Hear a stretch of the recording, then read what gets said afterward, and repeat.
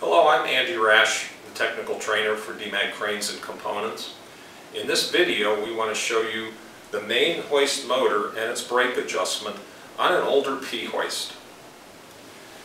We can use this window to determine how much axial displacement that we have in the system. As the brake wears, axial displacement will increase, and at some point we'll have to make an adjustment, and we will show that in this video by removing this back cover and moving the brake lining outward toward the cover. To get to the brake adjustment on a main motor without a micro-speed motor, we'll have to take out the bolts around the circumference.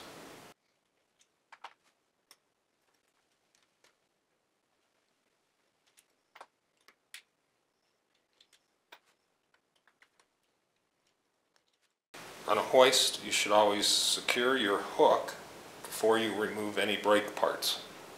Either tie it to the bottom of the hoist or set it on the ground. We'll help this along with a pry bar and put it on the meaty area of the casting. And carefully remove the cover from the shaft. Don't let the rotor fall out.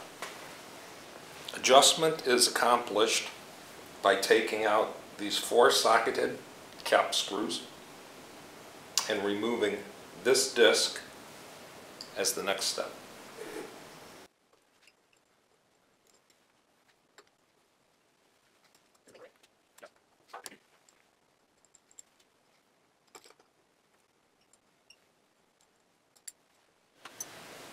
Once the socket head cap screws are removed, I can easily count the number of threads between the end of the threading and the disc itself. This will help me in my adjustment to think of a normal brake adjustment as being 4 holes of the disc or 1 revolution. This is right-hand thread, so I'll have to turn this disc counterclockwise to a new position and then use the 4 screws to pull the brake disc out to the position of the locking disc. We'll break this loose in the slot using our pry bar.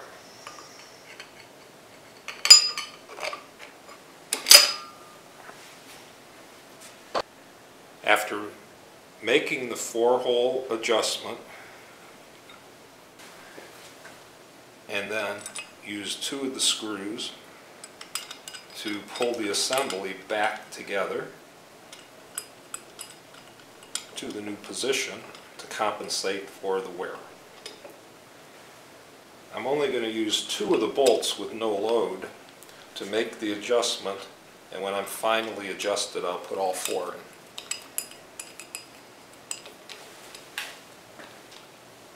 And we'll cinch these down and you'll see how the disc moves outward on the end of the motor shaft to make up for the wear of the rubber material.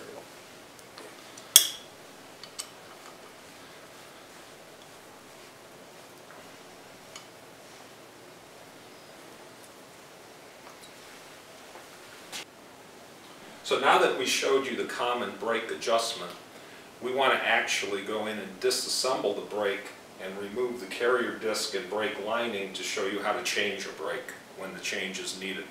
Remember that the thickness of the material has probably seen in its lifetime 3 adjustments. So when you put it back together with new lining, you may have to put it closer to the motor by 3 more turns. Always helpful to keep track of the visible number of threads. First, removing the socket head cap screws.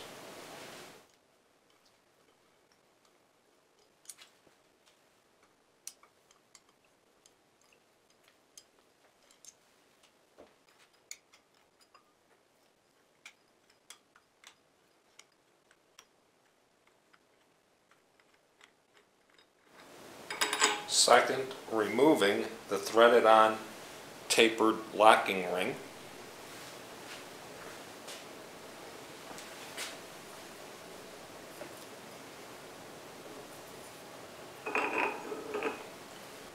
Removing the carrier disc with the rubber lining reveals the edge of the carrier disc that we were viewing through the window.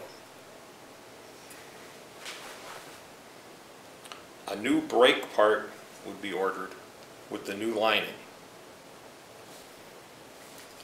For reassembly, we'll simply put this back on the splines.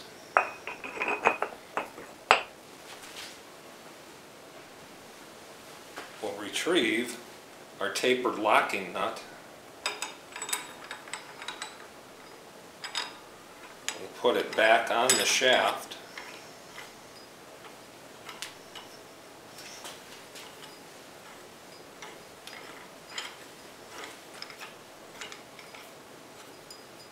Taking into account the number of threads that we counted earlier, and if this were a new lining, turning it inward an extra 3 turns,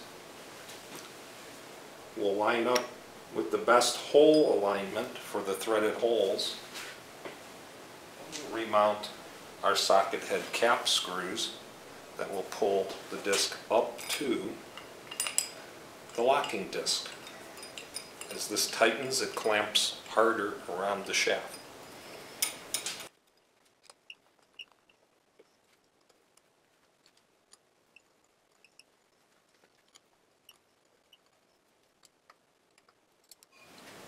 Make sure when you reinstall the brake cap that you line up the notch with the access to the other bolts in the system.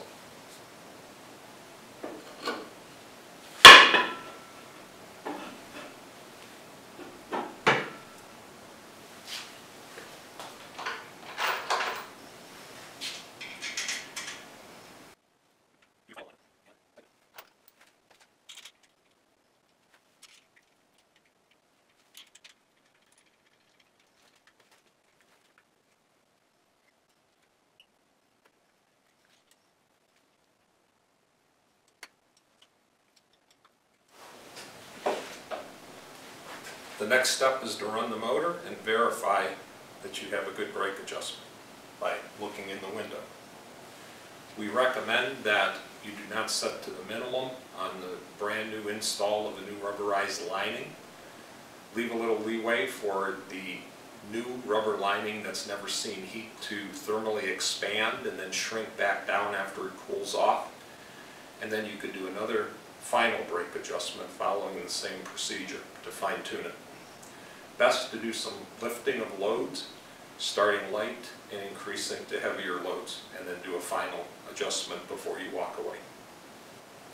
We've completed the adjustment and shown how to install a new brake lining on a P hoist equipped with only a main motor.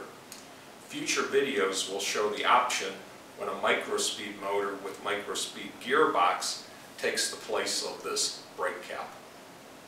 Please watch for those videos, and please hit the like button and subscribe to the Demag videos.